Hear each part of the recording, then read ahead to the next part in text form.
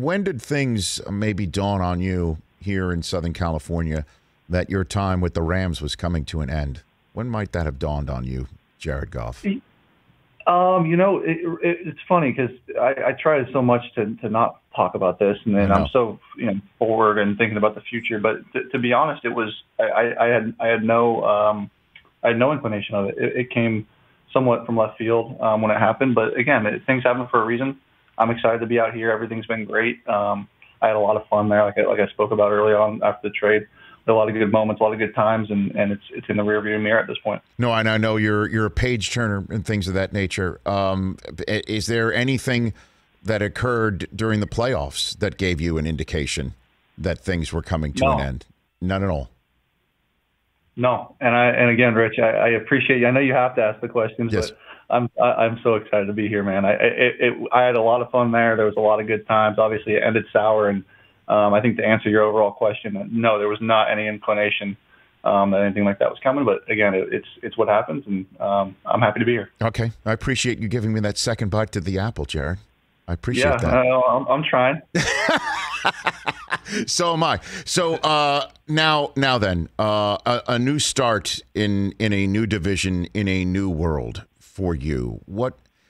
How do you go about computing all of that and living it every single day, Jared? Yeah, it's a transition, just like anything else. I think anytime you play professional sports, you're available to have a transition like this, and I think it's something I've embraced, something I've really enjoyed. Like I mentioned, Michigan's been fun, Detroit's been awesome.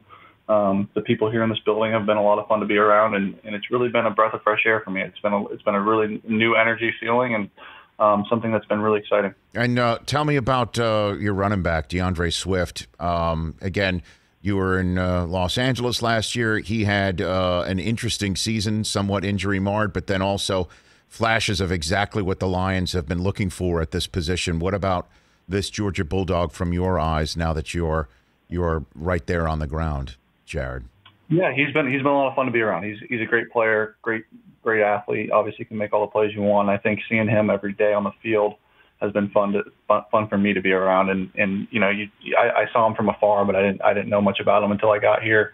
Kid works hard. Kid does his job, and is a hell of an athlete and a hell of a player. And I know we'll rely on him heavily this year. Okay, and Hawkinson as well. He's a pretty big target, and he's also shown some flashes, to say the least, at that position. Yeah, he's a great player. He's obviously had some great success already, and I hope we can keep building on it. I know he's a guy that will feature a lot, I'm sure, and has done a great job up to this point. Again, everyone's been great. It's been a lot of fun, learning new teammates, finding out about their interests and about their lives, and at the same time getting work done on the field. Okay, and then you're I'm sure of course aware of the Lions' history and how everybody wants to page turn there as well, along with you. How do you view your role in creating a new culture there? What the coach has told you about what he wants your role to be on that front, Jared Goff?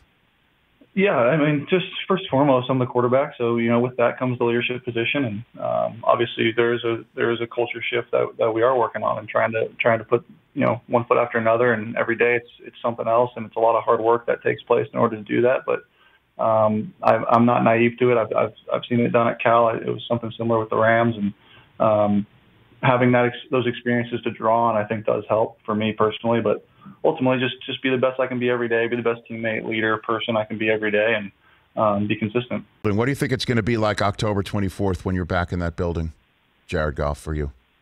Oh, man, I don't know. Who we play before that? We got about 6 games before that, I believe, right? Oh, I've actually got the schedule right here up in front. You play the Cincinnati Bengals right in front of them. And the Minnesota Vikings. All we're worried about right now, Rich, is... Are you taking it one game at a time with me right now, Jared? Is that what you're doing? We are. Unfortunately, that's going to be your answer. We are taking it one game at a time. This is a problem interviewing a Cal Berkeley guy sometimes. You know what I mean? Like, you think you're one step ahead of me, Jared. That's a problem. But I'm a Michigan man, so that I also know the boots on the ground there for you as well, and how fans are... they're and genuinely, we've got a lot of work to do before we get to week 7 or week 8. I'm not sure what game it is, but genuinely, there's a lot of work to do before that, and obviously we're focused on the off season. Hey, you watched all the way to the end. Thanks for that. Watch more right here.